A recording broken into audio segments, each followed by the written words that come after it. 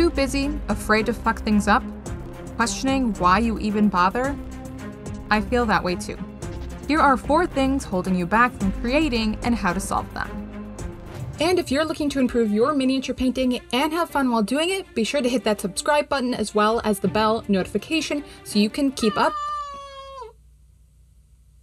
As well as that bell notification so you can stay up to date on my latest tutorials, guides, and more. Let's get into it. The gap. One of the projects I've been too afraid to attempt is a diorama base. I have this idea in my head, a multi-tiered base with vine-covered ruins and a tree rising up in the background. But whenever I try to make more than just a table-ready base, I'm never able to translate what I have in my head into reality. When we begin learning a new skill, we get exposed to a lot of great work. Craftboard Studios, Calvo Studio Rubio, I'm sure you have your own. The thing is that our taste and opinions develop a lot faster than our skills. This state of being is called the gap. This translates into us having high expectations without the skills to back them up. This fear of being unable to achieve what we see in our minds can hold us back. What's the point in trying if you can't make what you see a reality? That's where my mic is balancing. The solution. Stop comparing yourself to others and just do it. You will never gain the skills you need to close the gap if you don't actively work to get better. I have tried to build a tiered base like this out of bark several times, and I have to say that every time I do it, I am getting better. While social media is a great way to get inspired, don't let it hold you back.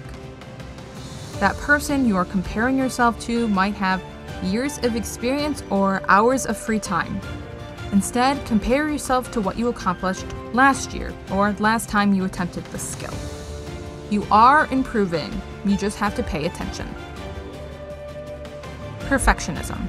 I am a perfectionist, which greatly clashes with basing and terrain. Nature isn't perfect, in fact, it's a bit of a mess. And being able to create the perfect mess is something I have a very difficult time with. Do I have the skills to pull this off? Will I be able to do this project justice? What if I realize halfway through that this base isn't good enough for a commission? Perfection is often a sign of insecurity, which can lock us in fear before we even begin working. Solution. The solution is simple but difficult. Practice letting go. What is the worst that can happen if your project isn't perfect? One of the greatest things about this hobby is that it's just paint. If you have to strip and start again, you can. I ripped off plants after gluing them down, painted over these stones several times, and it still isn't perfect. And that is okay. I look at stripping or unassembling a project as a fresh start.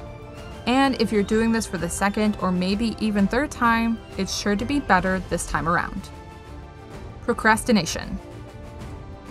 Procrastination is very common in the hobby and in everyday life. Reasons like, I don't have time, I don't have the right supplies, or I'll wait until I'm more skilled, may not be legitimate reasons, but actually excuses to avoid painting. When you have these moments, dig a little deeper. Do you really not have time? Are the supplies you have really not good enough to work? How are you going to get better if you don't actually paint? Procrastination is another symptom of fear. Solution. Take some time and consider what it is that causes your fear. Are you afraid of others' opinions? Or maybe afraid of failing? Question where these fears came from and how legitimate they are. Understanding what you are afraid of will help you overcome procrastination. The plateau. The feeling of stagnation happens to all of us, no matter our skill level. We like to think that progress is a continuous line. Once we start getting better, we hope our skills will continue to improve. Unfortunately, that isn't how it works. Sure, I have improved quite a bit on my bases, and I even continue to improve while I work on this project. But now I'm feeling a bit lost. Sometimes skill progression is more like a set of stairs where we improve and then stand still. I'm in a plateau right now. Solution. Know that your next step could come at any moment.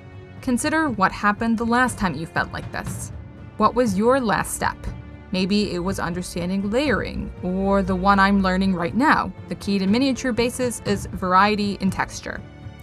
Keep a mini or two from your previous plateaus so you have something to compare yourself to as you progress. I hope this video makes you feel more confident going forward painting your miniatures. If you like what I do, like, comment, subscribe, support me over on Patreon. You know the drill. Thanks so much, and I'll see you next time.